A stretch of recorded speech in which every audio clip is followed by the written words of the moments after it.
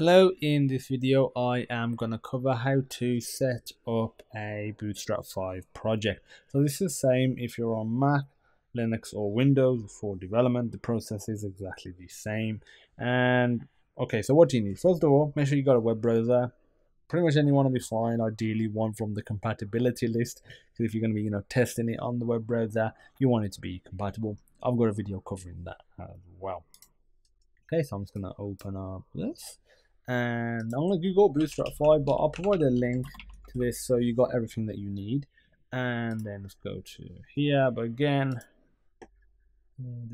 so this is the alpha, and we're going to go to download. So there's a few different ways that we can set it up. First of all, if we go to get started, we can set it up using the quick start using a CDN, which is a content delivery network, and the CSS and the JavaScript files that are required by Bootstrap 5 are stored on some online server, and it pulls them really fast. So to do that, we literally copy and paste this. So you will also need a editor. You can use something like Sublime, which is a quick editor. You can use something like Brackets, which is a bit more full-fledged in terms of an IDE, or you can use something else if you have another preference. So you can use Sublime, you can use Brackets. I'll be using Brackets in this case. Both are free, so it is fantastic. Okay, so we are going to open up Brackets, and I'm gonna go to open folder and go to desktop. I want to create it here. I want to call it Bootstrap. Call it whatever you want, your project. And okay, there's nothing in here currently. We need a new file, and I'm going to call this index.html. So remember, index.html is going to be the default that one is going to be launched up, or a index.php file, potentially a home.html, but index is the main one. Okay, so what we want to do now is copy and paste this, copy it properly, and save it. And if we were to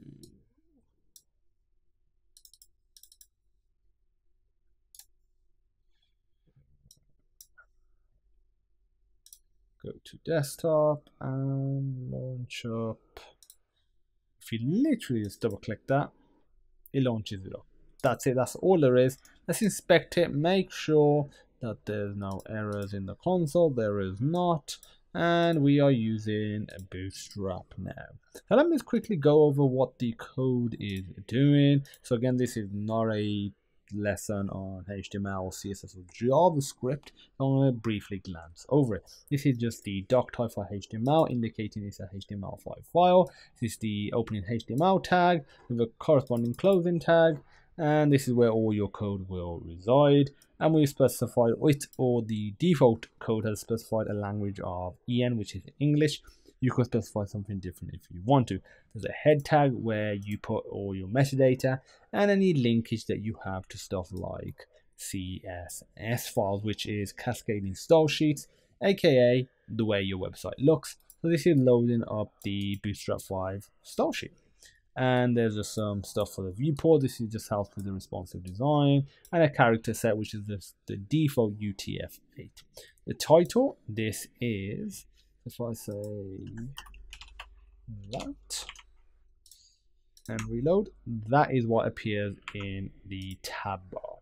I'll undo that. And in the body is the meat of your website, what you're actually seeing within here. If we go here, we've got a H1 tag with hello world in there. Then after that, we've got the script tags. So we have one for Popper, and we have one for the Bootstrap JavaScript file. So this is the bare minimum that you need to get going. So there is another way of setting up Bootstrap. Instead of a CDN, locally storing the files ourselves. So if we go to download, and then from here, we can go to download. It is downloading it. I'm just going to click that, and in here we have the file. Really all we need is one of the JS files and one of the CSS files. So the GIS file, I mean the CSS, really, there's different ones. There's a reboot version. I mean, there's a min version. There's a regular. It totally depends on what you want. So if you want I'll just like to say the regular Bootstrap, copy that. Actually, you know what? I will copy both of these. I will go to desktop, go to Bootstrap, paste them here, and some nice organization, and I will select all except for bootstrap.css and delete. I will do the same for JS. I will select all except for bootstrap.js and delete. Okay, so what that means is, okay, so this is giving us some information. So you can either skip the download and go to Bootstrap CDN. If you're using our compiled JavaScript, don't forget to include popper.js via CDN, preferably before our JavaScript. So they do recommend that for Popper that you use the CDN, which will, we will keep to that format. So to modify this, so instead of having this big href, you see this bootstrap min.css, so instead of that, you want to put css / there we go, and that's it. And that's the file right there. And we need to include the JavaScript file now. Again, Popper we are leaving, so we need to get rid of that. GIS, and there we go. So if we save that, reload it, and this has messed up. Let's have a look at what the problem is. Access to CSS style sheet from origin no has been blocked by CORS policy. Okay, so I think it's the integrity thing.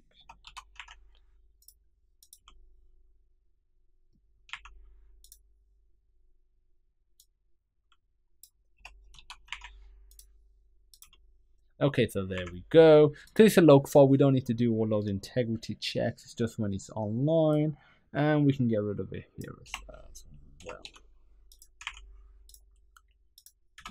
There we go. All errors have now disappeared. We can ignore the warnings. So it's dev tools failed to load because you can't load content for that file. So you could leave those map files in there, but they're just some dev tools. But that's it. There we go. We have Bootstrap all set up. So I will provide you with the source code for this version and the CDN version as well. And you can go whichever method you want. If you have any questions, feel free to pop me a message as usual. And I look forward to seeing you in the next awesome video.